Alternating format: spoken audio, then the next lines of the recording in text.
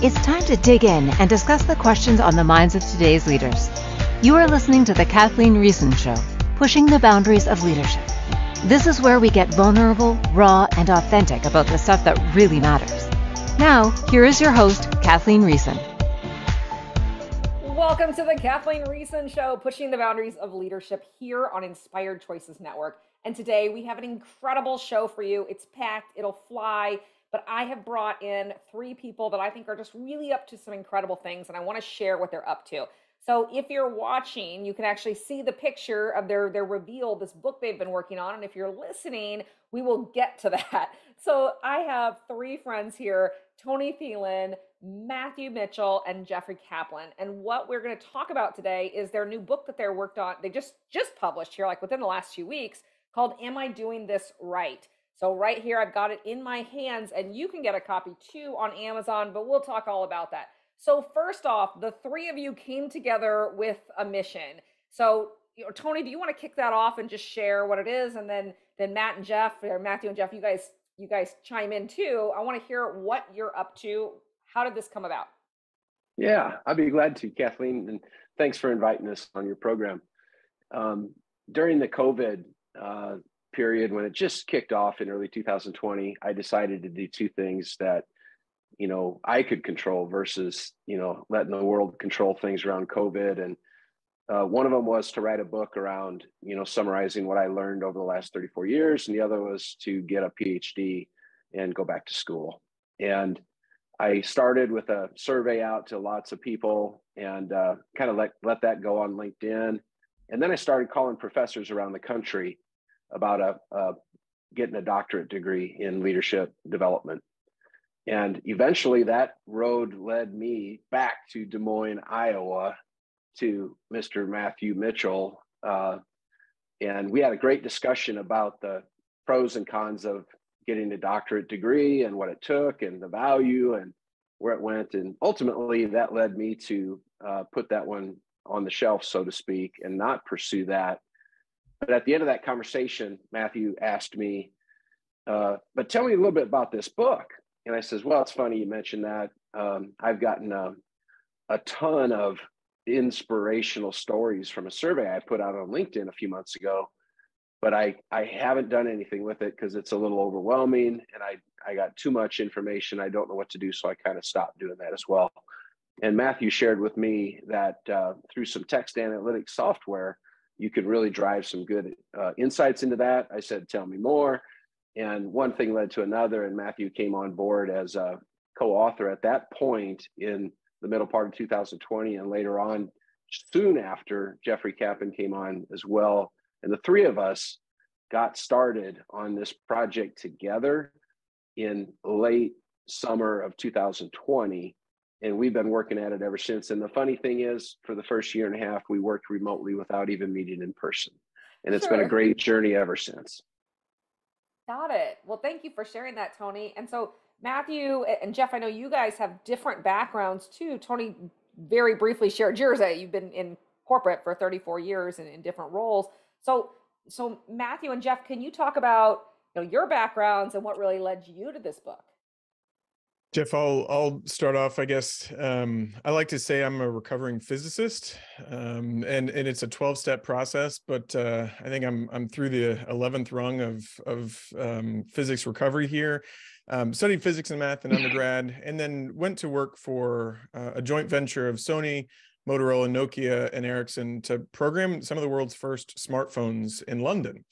And one of the stories I like to say is, did you ever have a Nokia or an Ericsson cell phone? And a lot of us did. And we had 96% of the market share for all smartphones in the world until these two little lifestyle companies called Apple and Google came around and sort of basically put us out of business within about 5 years. So the point is, I think, especially for listeners of your podcast, you never know what direction life is going to take you professionally. And my sort of journey took me to a PhD in international business and strategy, and here back to the Midwest to think about leadership, work with executives. And that's when Tony called, and I guess through a role at Drake University as a strategy and international business professor, but also as an owner at Baton Global, which is a consulting company. We just are really interested in leadership. And I love the title of your podcast, Pushing the Boundaries of Leadership, both personally, but also for organizations. And when Tony sort of came around, if anybody knows Tony, you'll know that he's kind of a force of nature and can be pretty persuasive.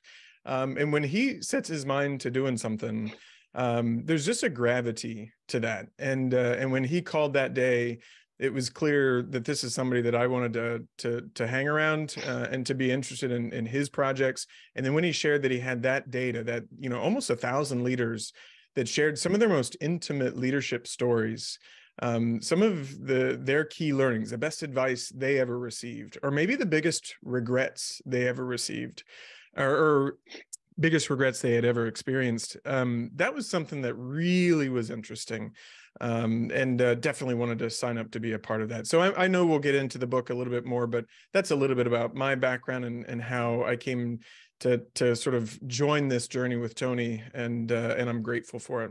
Jeff? Thank you, Matthew. So a similar story, did not start out wanting to be an academic, spent 10 years doing international sales and marketing, became fascinated with the way that people collaborate and struggle to collaborate across cultural differences and linguistic diversity, which led to a chance conversation with Matthew while he was still a PhD student that led me to a PhD. We've been running the program at Drake University and Baton for nearly a decade now. And I think when Matthew and Tony first approached me and told me about this project, one of the things that sort of rung in my ears was reflecting back to when I was 22 as a first-generation college student trying to make the way in the world, and the questions that we are continuously asked. People anywhere from 18 to 68 tend to ask us some of the very same questions with slightly nuanced differences, but otherwise there are definite points of inquiry. So when the opportunity to jump on board came, I quickly and gratefully said yes. I love that Tony reached out and ended up talking with two PhDs who both, and then decided book over PhD. It is not, PhD is not for the light of heart, and it is 5 years or 6 years, and it's a lot of ups and downs along the way. I think we thought the book would be more enjoyable. It became very obvious. Tony knew everything that was contained within a PhD that was useful, and we saved him the scars of the emotional baggage and therapy that come with a PhD as well. So beautiful. As a daughter of an academic, my dad's a neuroscientist with a PhD, and I have a sister with a PhD. I think they would echo the same thing. And what's so beautiful about, yes, exactly. What's so beautiful about what you're creating is that when I read through the book, really the interviews in here are I call them interviews, but the quotes, when they're so beefy, is that a great word to use? Beefy. 100%. To describe some of these points. And then it really, what I love about it is you tied back into these real chapter focus points. So let's talk about, we've got this big idea, and now we're going down to the research to say, what do we do with these thousands of these beefy quotes? What do we do with that to actually produce something that looks like this book that can be something that people can relate to? What was that process like? Yeah, I might jump in and start that off. That 2020 year was really amazing. And you got to have a lot of help to author a book, is what we also learned along this journey. And one of the things that we did early on was I wrote 3 letters to 3 authors that I really respected. I've seen them speak, I've read their books, and I simply asked them to would they be willing to touch base with me from time to time to serve as a writing coach and help me through this process. And all 3 of them replied back in the affirmative, absolutely, would love to help. And one of them really committed to touching base monthly to help us with this process. And they gave us advice like, keep writing every day. Even if you don't know where it's going to go, just keep writing, getting things documented. And some of them helped more on the publishing end, like finding a publisher and how you work through the nuances of that. and yet another one was around the marketing and the sales and things like that, and how do you get the word out. But the creation of the book was the most important, because that was the most difficult challenge that we faced, in that we started to use the text analytics software to cluster themes of input from the 1,000 leaders around the world, and then start to develop a series of what could be a great book, but it had like 70 themes in it. And then we got feedback from our publisher and said, look, that's too big. It's too ambitious. You got too much. You got to limit it to 70,000 words or less. Mm-hmm. Come back to us when you're a little more focused on your agenda. And Jeff, Matthew, and I got together and started really honing in on, what are we hearing from people? What is the interview material telling us? And where can we add the most value possible? And all of that came together in a few meetings that we held together, where we really focused on what this thing was going to look like. And what it told us was that most people's best advice came in the first 5 years of their career. They always remembered great advice within the first 5 years of their career. And secondly, if you give people advice earlier in their career, the compounding interest and the compounding value that they get over the course of their career is just overwhelming and immense value. So that's why we targeted the first 10 years or so, or the beginning part of a career, or people that are going through changes, to really discern, okay, how to have a great career and how to have a fulfilling life. And that's the process of getting to where we really got serious, where we might have something here on our hands that would be very, very useful for a lot of people. Got it. So one of the questions, and Matthew and Jeff, this may be more about Baton Global and some of that data points. I'm really interested in how you went from thousands of different comments to this distilled down information. So what was that process like? Jeff, why don't you take this as the only one of us that's trained in textual qualitative research? This was the moment when the PhD paid off in the writing the book process. Okay, so we are supporting the PhD process right now.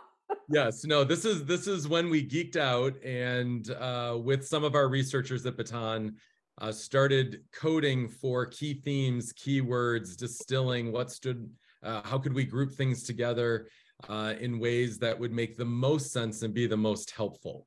And that was an iterative process. We went through it once and it was 100 themes, and it was 70. And then we picked a target age group and thought, well, which of these are going to be most relevant to that market segment. But yeah, it was basically going through and coding every comment on keywords and themes, and then using the magic of technology to let it sort into buckets for us to reread and verify.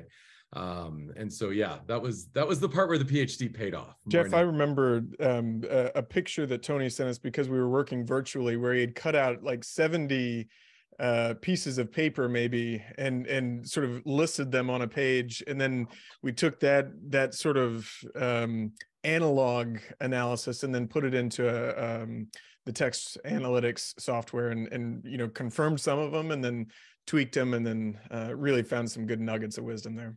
Yeah, started trying to get to the point where, like, okay, these two things are different. We're not talking about, 4 things that are really the same. Distilling down to some main ideas that we could carry forward into the chapters.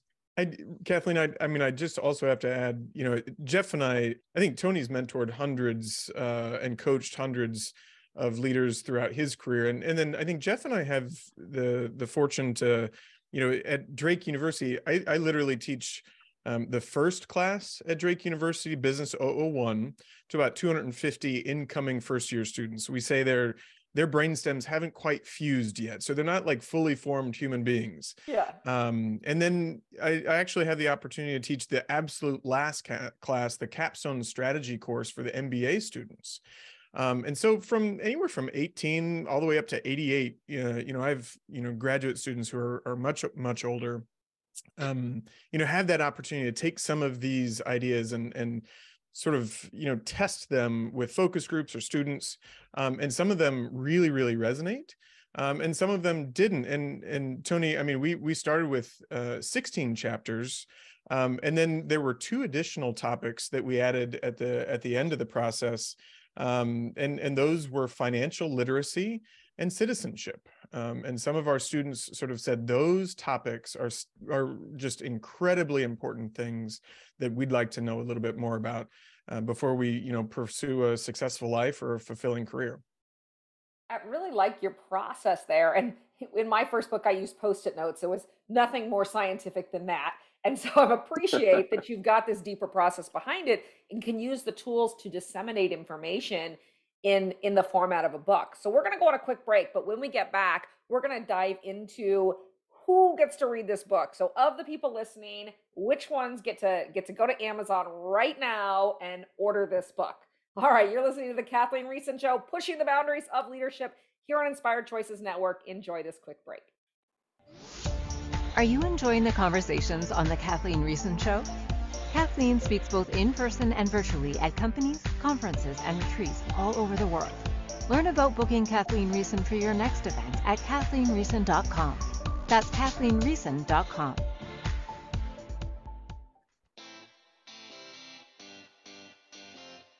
Are you a subject matter expert? Are you here to share your expertise with an audience waiting to hear from you in only the way you can deliver? Are you ready to have your voice amplified across the airwaves? Inspired Choices Network has a global radio platform streaming to millions of people across the world. Professionally produced and supported by an accomplished team every step of the way, you can broadcast from anywhere in the world, knowing your voice matters, and we ensure it is delivered with ease and efficiency. Eager to hear your message, the world awaits. Contact us today to become an Inspired Choices Network radio host. Email become a host at inspiredchoicesnetwork.com. Welcome back to the Kathleen Riessen Show, pushing the boundaries of leadership. To participate in the program, join our live studio audience in our chat room at inspiredchoicesnetwork.com. Now, back to the program. Welcome back to the Kathleen Riessen Show, pushing the boundaries of leadership here on Inspired Choices Network. And today we have been having a great conversation with my friends Tony Thelen, Matthew Mitchell, and Jeff Kaplan. And we're here talking about their new book, Am I Doing This Right? So who that's listening, how do they know that they get to go on Amazon right now and order this? And it's on Prime, right? It could get here in a couple days before Christmas. For those of you that are listening live, it's holidays here. How do they know this is for them? I'll jump in. I mean, anybody that's ever asked the question, am I doing this right? It's for you. And I hope that's everybody. We like to say, stay curious and keep asking yourself. Definitely visit your local bookstore or Amazon.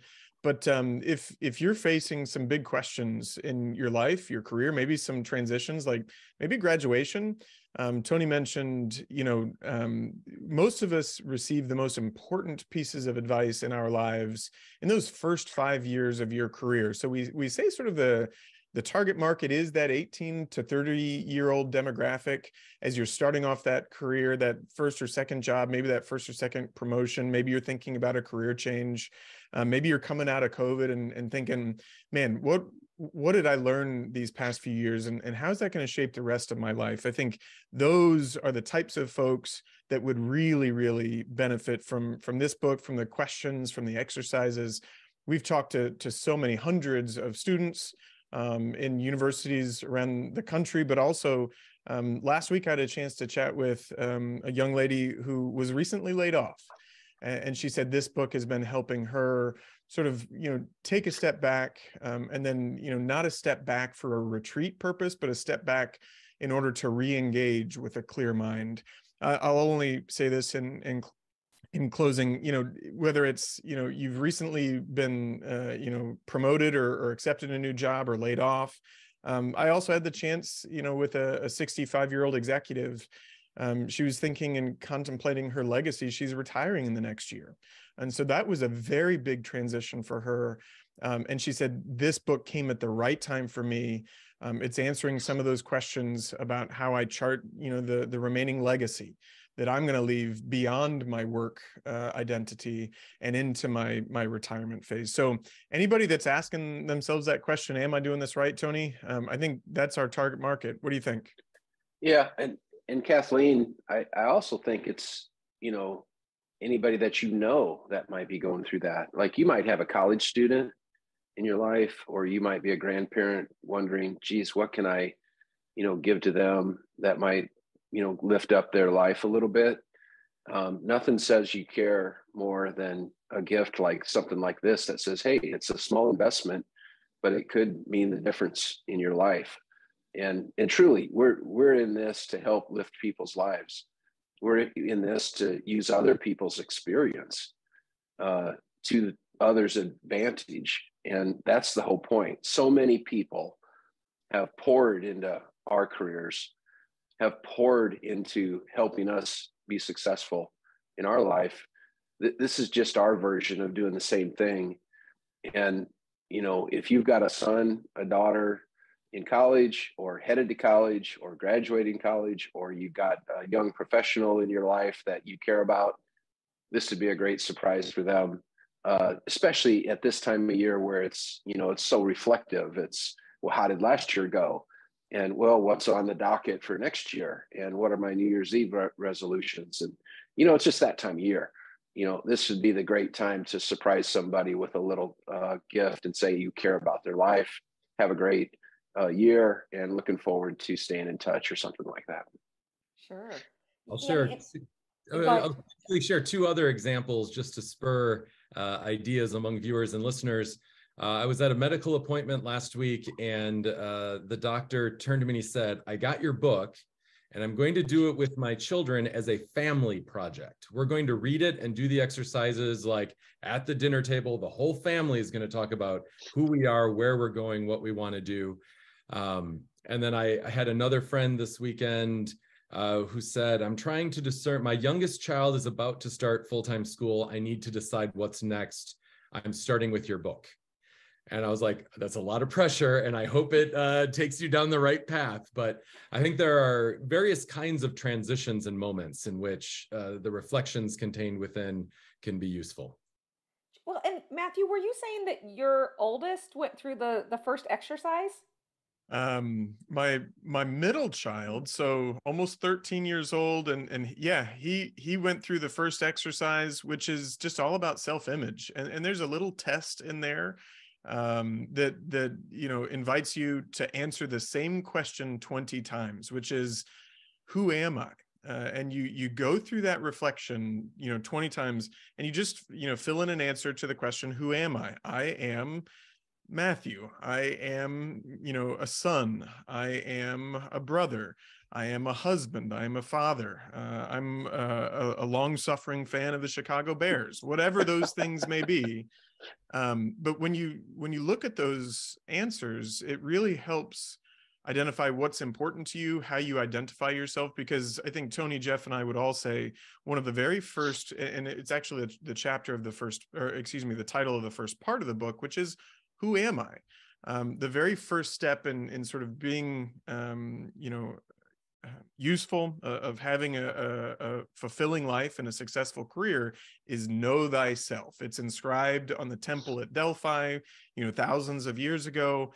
And that journey into service of others really starts inside. So he went through that process, and he said, he listed a response, and it says, I'm a brother, I'm a son, my name is Benjamin. And he said, I am my own worst enemy.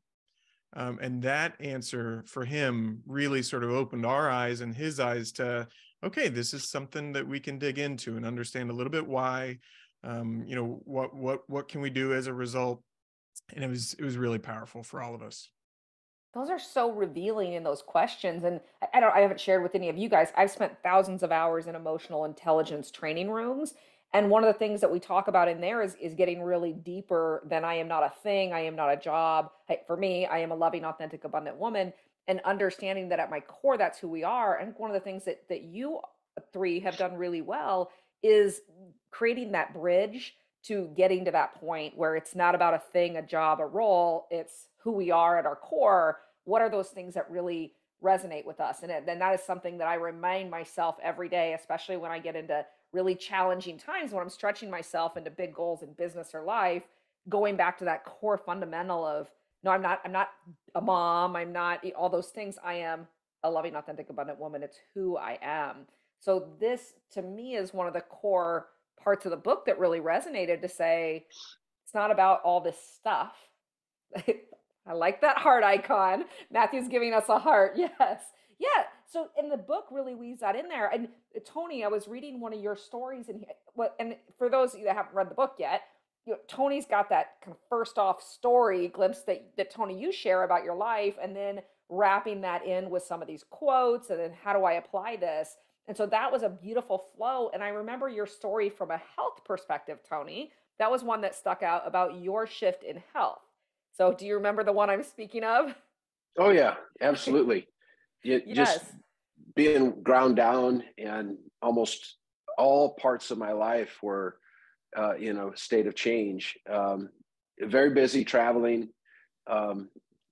We just had our third child out of three, and planning a move to another job, and just seemed like fatigue every day. It seemed like we weren't getting ahead. And my wife, I give her a ton of credit for just rising above the fray and saying something must change here, and just settling down and making a few changes, like getting rid of sugar, drinking enough water, start focusing on your sleep. It was dramatic. And what happened was, when the health improves, your decision making improves, your ability to process the things around you improve, and your sensory perception is like reset, because you can handle things a little bit better. And I've never forgotten that. And to this day, going to the doctor, yeah, we've been to doctors because of certain ailments and things like that, but going to a doctor, it was just daily, almost, not quite daily back then, but it was a lot more often. And today we really haven't seen a doctor for anything other than a routine physical or something like that in 15 years. And I'm so proud of my wife for helping my family understand that. And I'm so grateful for my life and the impact it had on my life, that I felt it was important to share that story. So bigger picture question, and it relates to everything that I'm seeing in the book. What do you, so just the three of you, this is my question to you. What do you think is the real reasoning behind burnout? I didn't tee you up. Let's just let the audience know I did not tee him up with this question. Yeah. You can see their faces right now. No, but what do you think is really behind that? Because I think it's exactly what you're talking about here. Yeah, I'll say a few things while Matthew and Jeffrey, compose some thoughts. But to be real blunt, it's just ever-changing priorities and demands of a life well lived, that continual buildup as your priorities change over time. And part of it is you put the pressure on yourself to be successful, and you get stuck into your own zone. And I love Benjamin's quote, Matthew: sometimes we are our own worst enemies, and we put those obstacles in front of us, and we deal with them inside our own little self, and it's a burnout within. And then there's the burnout, outside of ourselves, with competing priorities around community, around a job that continues to get more demanding over time. And then if a family comes along, there's obligations along that line of obligations. And the inability to keep pace with the rate of change in your life, I think, is at the core, because adaptability, to me, is what gets you through those growth spurts. Are you able to adapt to the changing environments around you?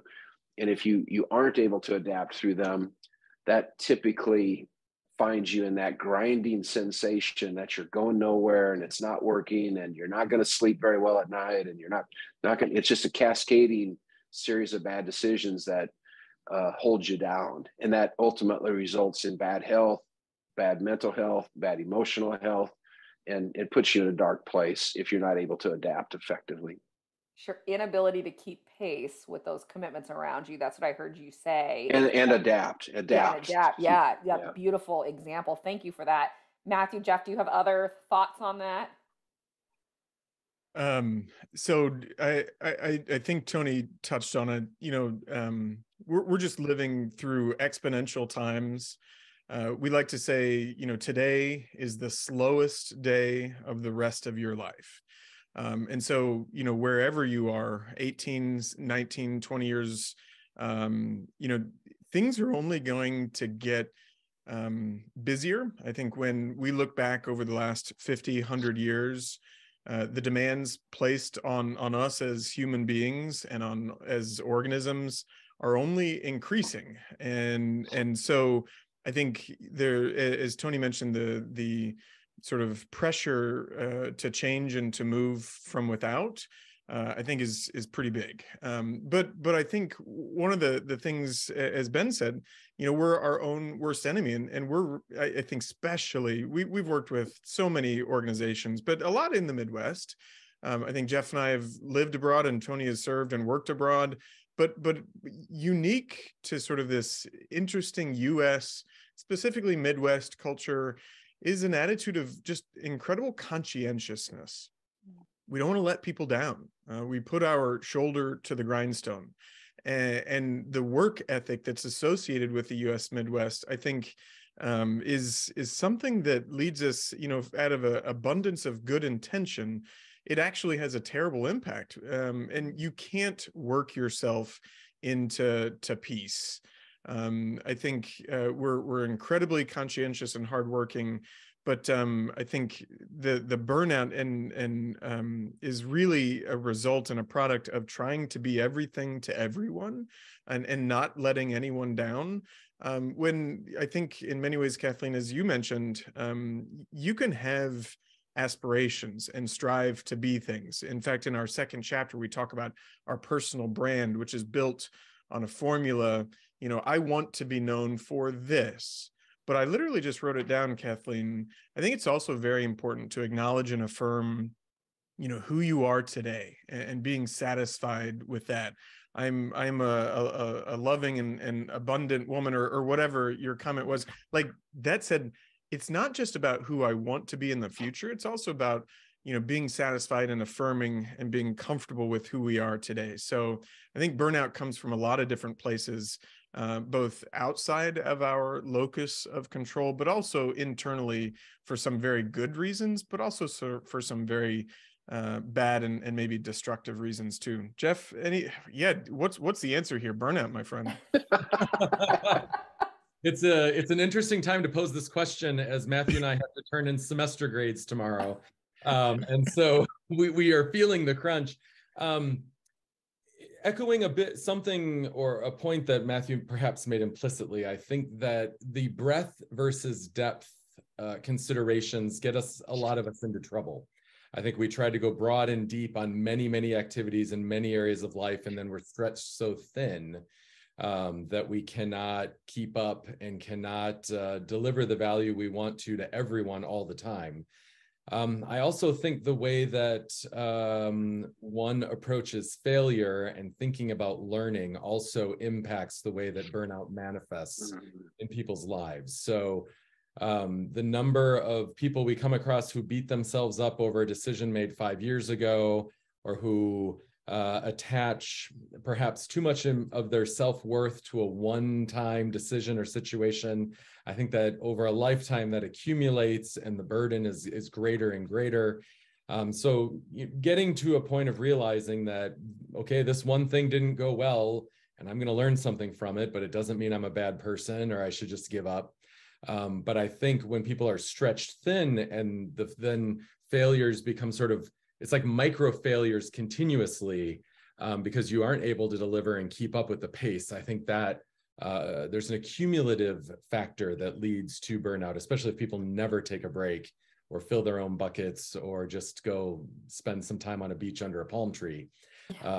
It's necessary, and it's not rest is not a luxury, which is something Tony taught me earlier this year, that it is part of wellness, and we do occasionally it's good to run, be in fifth gear most of the time, but every once in a while, it's okay to stop as well. So I think it's that cumulative pressure that gets us. Yeah, great message at this time of year, especially where we're in this period of holidays. There are some people that are just planning on blasting through, especially with the holidays. For those of us that are celebrating Christmas falling on a Sunday, there's a real opportunity to blast through. And that doesn't necessarily set us up for 2023. Yeah, we're all shaking our heads like, yep, we got that. Well, we're going to go on a quick break, but when we get back, I want to hear, you'll get a second to tee this up in your minds. I want to hear your biggest ahas from this process. What's that one thing that you think, this I didn't see coming? So we're going to go on a quick break. You're listening to the Kathleen Riessen Show, pushing the boundaries of leadership here on Inspired Choices Network. Talk to you in just a second. Are you enjoying the conversations on the Kathleen Riessen Show? Kathleen speaks both in person and virtually at companies, conferences, and retreats all over the world. Learn about booking Kathleen Riessen for your next event at KathleenRiessen.com. That's KathleenRiessen.com.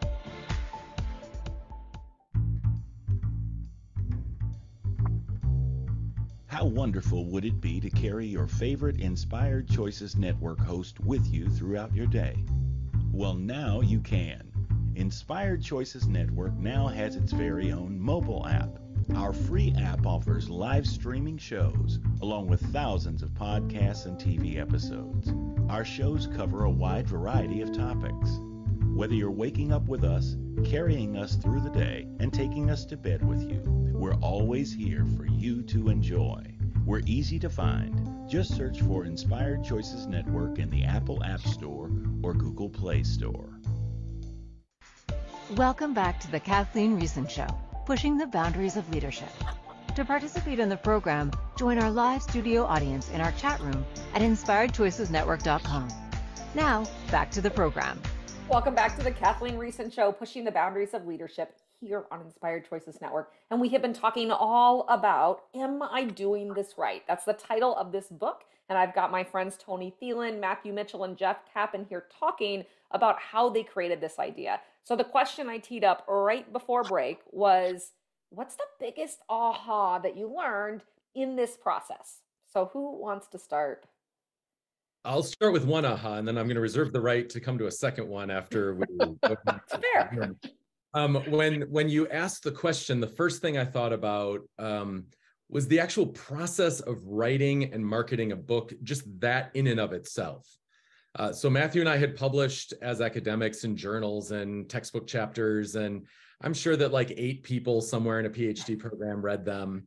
But the amount of work that goes into the promotion and creation of community around a book after the text is written, I thought was surprising. And I've been caught off guard several times in the last few weeks walking into a meeting in which someone that I do not know runs up excitedly and says, I read this yesterday and I got questions, and can we talk for 5 minutes about this thing that I want to discuss? So I think one aha has been sort of what goes on behind the curtain in book publishing and public reaction, and being able to see the impact that the text has had on the way that people think about their lives and their future plans has been unique compared to other publishing experiences. Tony, I'll let you go next. Yeah, sorry. Jeff, are you saying that the college students, after you teach your class, they're not coming running up to you afterwards saying, that was such a great class, I've got all these questions I want to run through? It happens sometimes, but not all the time. Okay. And that's a very different environment, right? Like we're set up for that one. That's an underhanded pitch to get one excited student in class. That's for right. complete strangers to recognize you or sort of look at your name and then say, oh, I got your book. Well, really, most of the time they say, you know, Tony is pretty much how it begins. And then, you know, Tony, I know Tony. And then there's a conversation. Now we're best friends. Oh, I love it. Now that 1 degree of separation means we've all known each other all our lives. Yeah. And straight to the heart of the matter as quickly as possible. So Tony, I'll let you go next. And Kathleen, one of the secrets of those college classes that they teach is most of everything they teach is in the syllabus. So just reading the syllabus gets you pretty far. But advice to all listeners: read the syllabus. In the But syllabus, it is. you know, I've had a lot of similar surprises from a process perspective. You know, from you think you're done and you're just beginning many times. It's just the way the process works. But what I would call an emerging aha is yet to be really fully fleshed out. I've always had confidence in the product of, you know, the design of, you know, my experience plus Matthew and Jeffrey's experience and tools, plus the lived advice from people around the world, and the gift that they all gave us in sharing their story, which are deeply personal. But I think the emerging aha is the best value that might come from this book is that fourth section. Starting to get some feedback from people about this really is more of a diary or a journal where people are highlighting things, they're writing in the margins. It's more action oriented towards the fourth element of every chapter. And I've talked to enough people and I've had enough interactions to start to get a feel for that's where it's at. The first elements of each chapter kind of set it up, but the value that people take away is the processing where they become the fourth author and they start to lay in on their life, on what they're going to think differently about, or the nugget of wisdom that they can change tomorrow. That's where the gold is. And I always kind of thought, well, that's kind of a nice way to end each chapter, a few questions or some additional reading. It, you know, from a distance, it looks great on paper. But when you have somebody come up to you and say, man, this is changing my life, and I want to tell you why, and here's what I did, you know, then, you know, that's when you're like, yeah, this is all worth it the last 2.5 years. That's good enough for me right there. That's good enough. 100%. Thank you. I can't echo that. I've said, you know, those questions at the end of the chapters, those are the sleeper hit. And I think Tony, Jeff, and I all sort of love this journey metaphor for this book.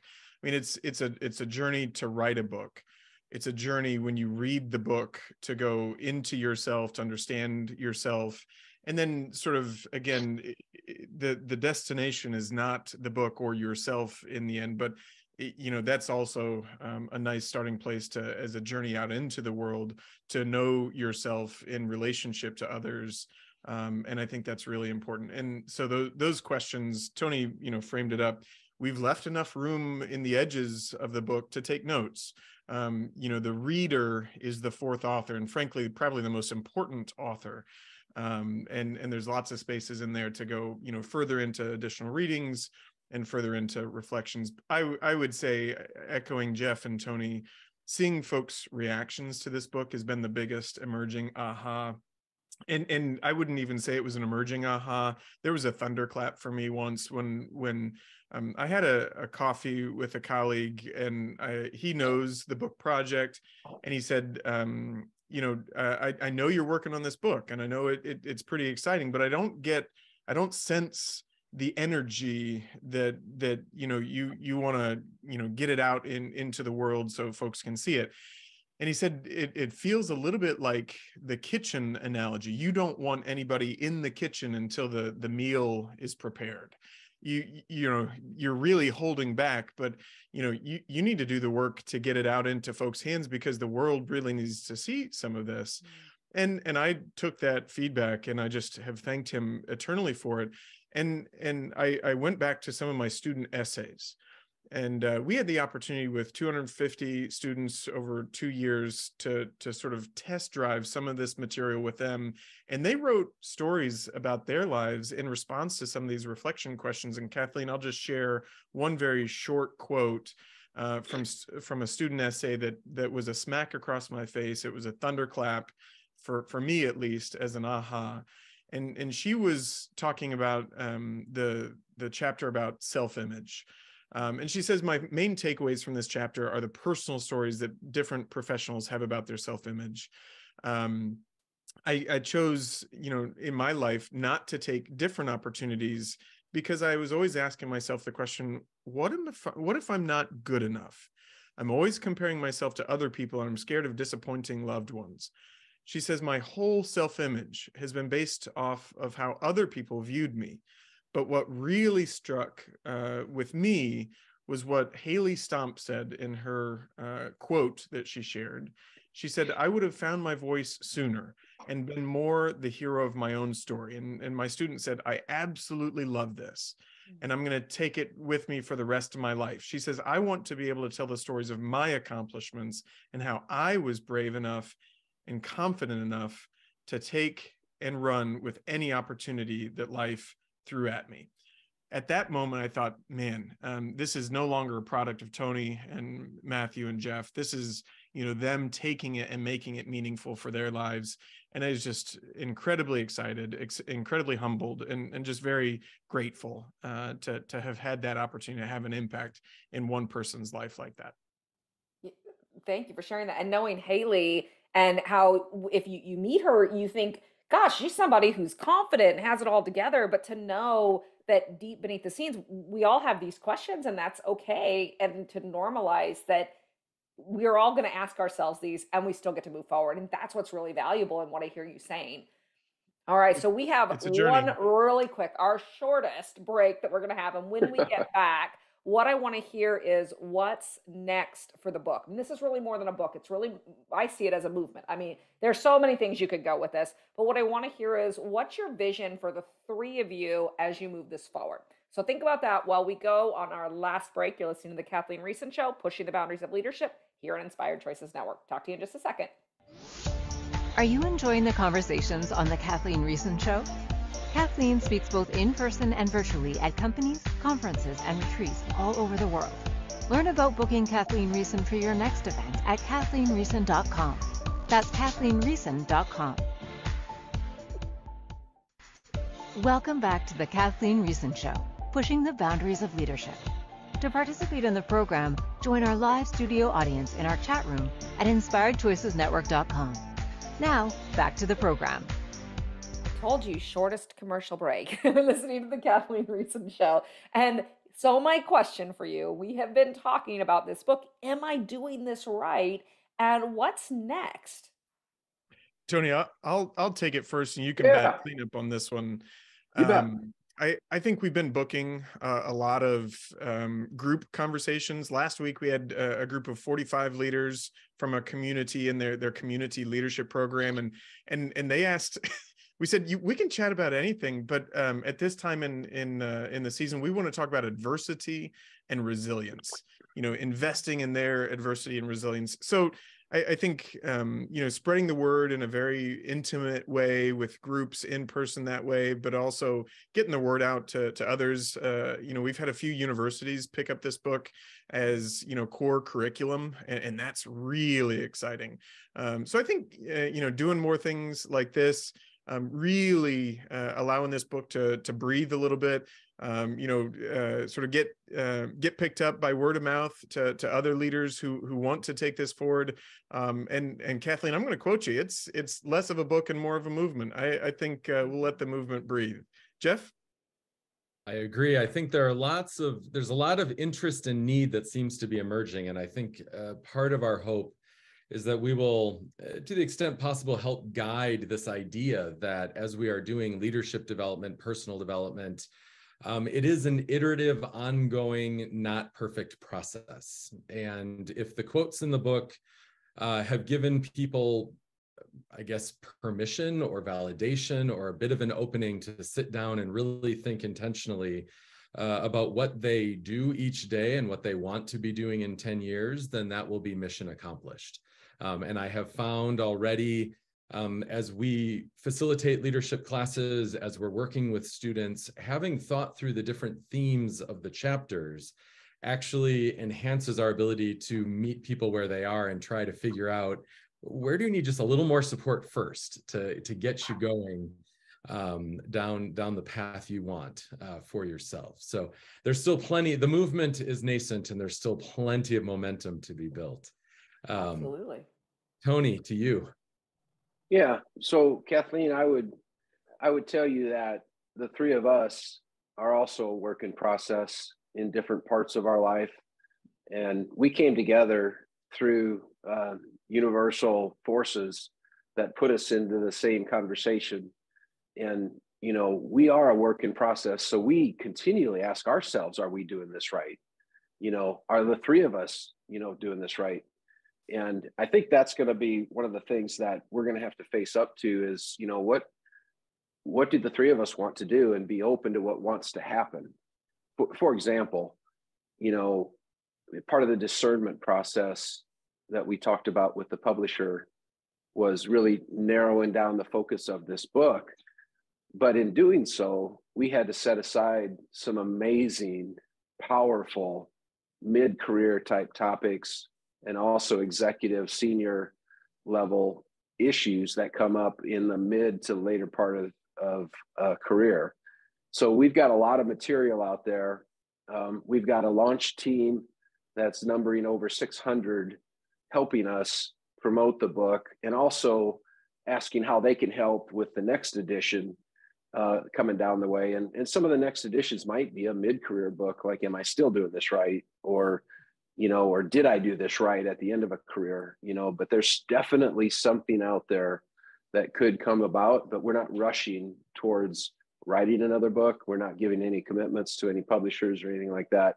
We simply want to make sure that we honor the work that we did over the last 2.5 years together, and make sure that we learn from this book launch, and that we, the three of us, come together and say, you know, what wants to happen right now? And are we open to that? And let's figure it out together. And we'll keep asking, are we doing this right? And we'll keep answering the best we can, and we'll take it one step at a time.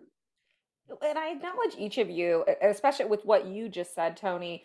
I'm a part of the National Speakers Association. I work with speakers and authors and consultants all the time.